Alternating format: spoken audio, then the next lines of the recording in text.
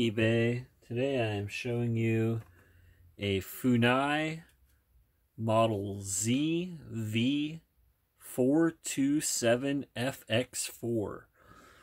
This is a VCR and DVD recorder combo.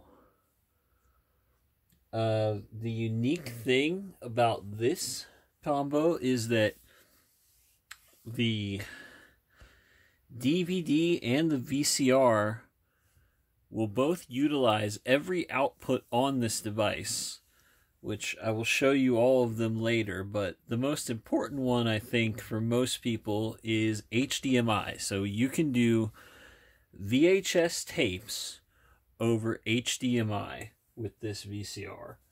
I don't have it hooked up through HDMI right here. I have it connected to a CRT, as you'll see in a second when I test it for you. But it does work. It has been 110% tested. I tested the DVD recording. I tested all of the inputs. I tested all of the outputs. I tested all of the buttons. I tested all the buttons on the remote. Everything is working great. Let's go ahead and pop a tape in. See a little Jurassic Park here. Go up to the TV.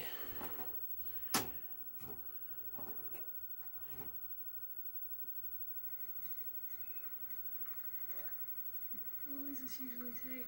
Shooting a immediate return. Shoot the radar into the ground and the bone bounces the image back. Stop that. And let's have a look at the DVD.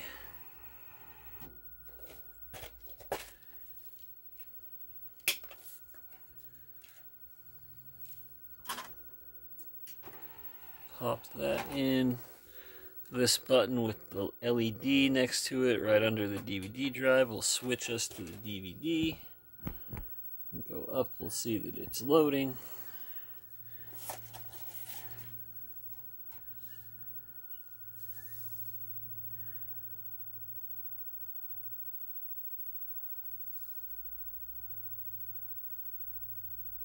And there it goes.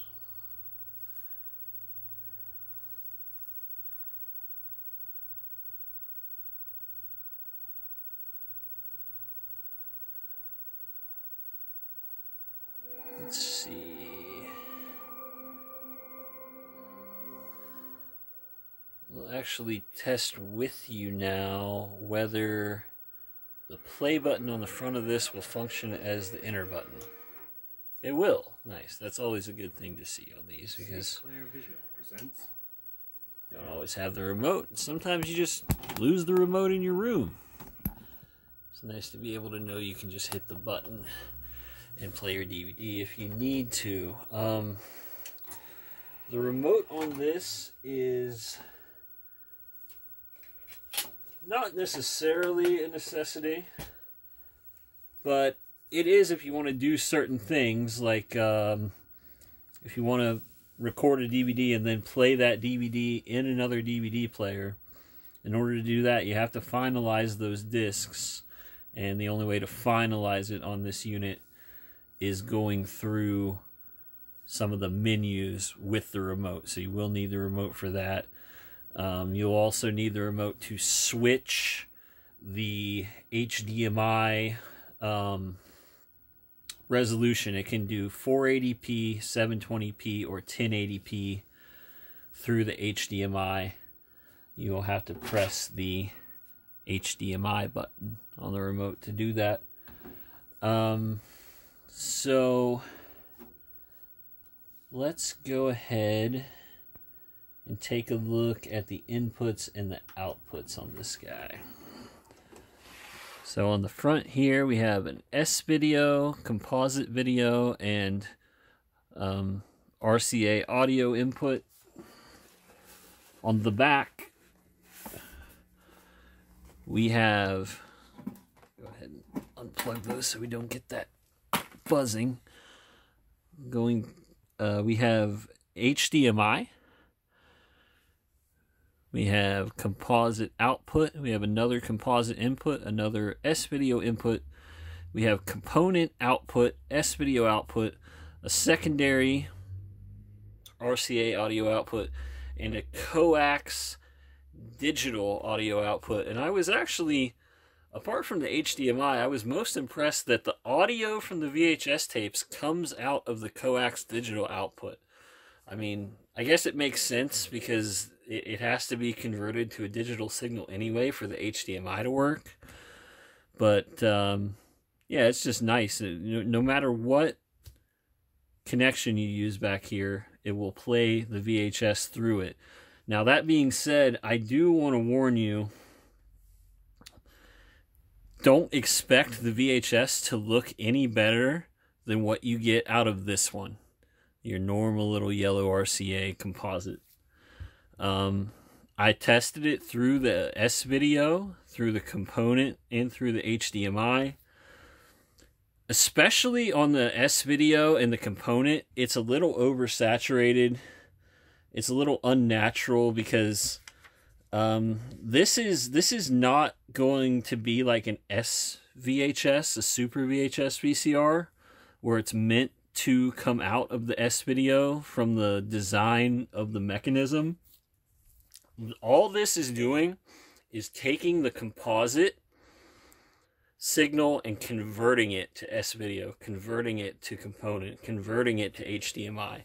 So it's not really going to look any better than that one. It's just going to connect to those and display if that is how you would prefer to do it. And then, of course, anything on the DVD side is going to look better through first that, and then a little better through that, and then the best would be through that upscaled. Another thing I will warn you, I tested this on a 58-inch 4K TV in my living room. It is convenient that is there because it is one cord from one box to be able to play DVDs and VHS. But you have to know going in that VHS just does not look good on a 50+ inch screen. I don't think that it ever will. And in the case of my TV and probably many TVs nowadays, there is no way for me to display it in a 4:3 square aspect ratio on the TV. Even if I turn it to 480p, any signal you connect to my TV, I have a 2022 Vizio model, it wants to display it in widescreen. There's no way around it, so it's going to stretch it out a little bit. So, convenient, but it won't work miracles. I'll just say that. So as far as the physical condition goes, it is in, I would say, good condition, bordering on very good. There's only a few slight scratches on the top. Front's pretty much perfect. Sides are pretty much perfect. The remote is almost brand new. It has a little scuff mark on that button, but that's about it. You have a set of working batteries is going to come pre-installed in it. You get the remote and the unit itself, which has the attached power cord. I'm not including any video cables with this one since you have so many possibilities. I will let you handle that on your own. And I think that is about it. Thanks for looking, guys.